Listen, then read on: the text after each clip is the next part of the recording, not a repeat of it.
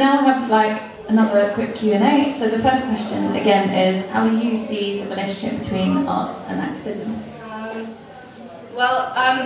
Like the first poem that I think I wrote was about my hairy legs, and I think the first time I performed it was at First Matters in last year, and like that was like an important poem that for me to write, because that was probably like something that was most on my mind at the time, and I feel like that's probably the poem that I wrote where I had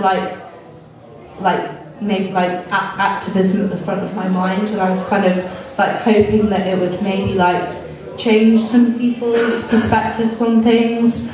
But then I feel like I've written more personal poems after that, and I guess like what Rebecca's saying, like the personal is political and the political is personal. So I guess there's kind of like a line of activism in like everything that I write, but it's not like the first thought that I have. Yeah. And what are some of the issues or thoughts you're having to do with gender at the moment?